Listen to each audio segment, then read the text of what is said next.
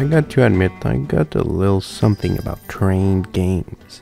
There's just something so cozy about them all. A sort of safe place balancing high-level autism with micromanaging rails and finance. What more can you ask for? Railroad Tycoon 3 is a true example of a great train game, but Simutrans definitely takes my most amount of time invest.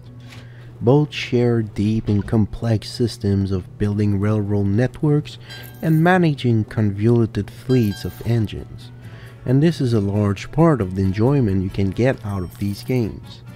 But what if, rather than laying out careful planning to maximize network layouts and rail usage, while keeping finance in equilibrium is not the only way to play train games?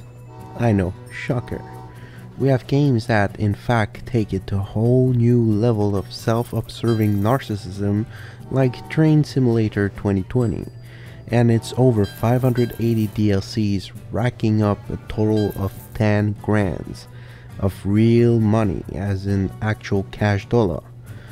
You know, I'm too broke to even consider pirating it at this point, so let's set our sight on something less puzzling than choosing between a brand new car or what every AAA studios is striving for in this day and age.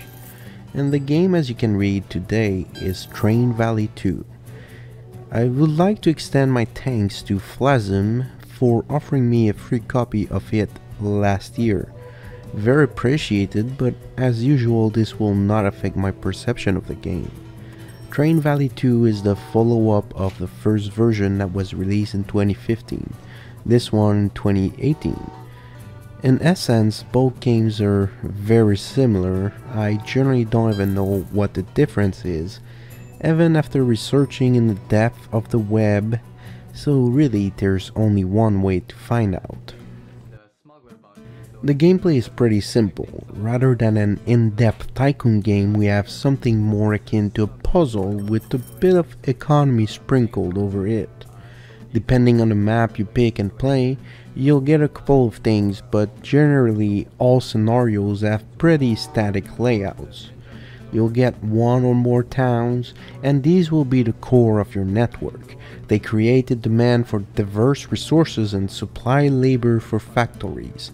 The factories are scattered around the map and can create assorted goods. A simple chain will be laborers into a lumber camp to create timber, then sent to sawmill with more laborer to obtain lumber.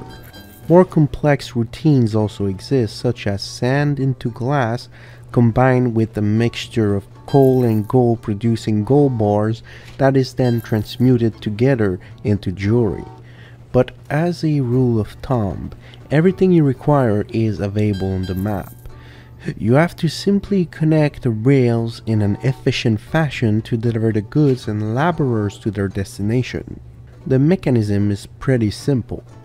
Once there is at least one resource at a site, you can click on it to dispatch a train that will take the rail. The train will follow whatever path you have laid out and will employ the arrows at intersections. These arrows will change depending on your clicks, as well as any train coming off a branch will force the arrows in the way they used. You'll have to game around a bit with your contraption of rail set and arrows to lead your trains to their final destination. Delivering goods and laborers to a place that accepts them will give you some cash. While not good enough for 580 DLCs, they will be good enough to expand your rail network and upgrade your trains, or even buy brand new engines for the remaining of the map you're on.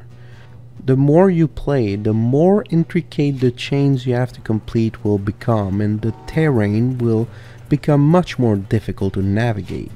While the first few missions will have relatively flat plains that are easy to plan a layout with interchanges, the more you progress in the game, the more the geology will force you to compromise between extremely expensive bridges and even more unaffordable tunnels. On top of that, you will have to make serpentine interchange to allow your trains to exchange on the right tracks, and this is what most of the game will be about, establishing a layout and committing to it fully to fulfill every city's requirement. On top of completing all deliveries, each map will have an extra challenge that will grant you stars. These go from completing all maps without sending a train in the wrong location to completing the maps in crazy short amount of time while avoiding crashes. The stars you gain will allow you to both unlock new levels and upgrade your locomotives, so trying to maximize your gain in each level is ideal to obtain better trains. The game starts becoming increasingly more difficult as you keep playing, as each new level will throw a wrench of complexity to account for, and this is what makes this game so good in my opinion. While keeping the basics very simple, the puzzling nature will drive you to redo levels to ace them out, and for a good reason. The graphics are erring on a childish side, but you're just planning on laying out tracks and dispatching trains, so you do not need graphics at the level of Transport Fever or anything like that. Likewise, the music is decent and sounds help tremendously, as later you get in the game, it will start giving you cues as to what action you can take, since trains completing delivery will make a sound.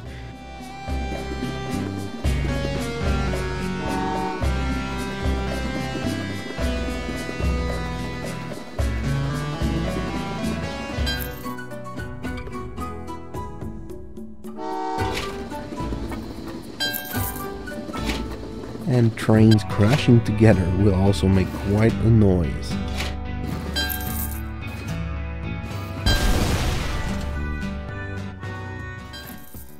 Enclosure Train Valley 2 is a splendid puzzle game, but if you are looking for an intricate transport simulation, this game is most definitely not the right title for you. But that is alright, because this game is not attempting any of this. This is a game that happens to have trains and puzzles in it, and it's just dandy that way. Hopefully you've enjoyed this quick review of Train Valley 2, and if you did, make sure to subscribe for more, and maybe watch out another video about trains that I've made. Thanks for watching, and see you next time.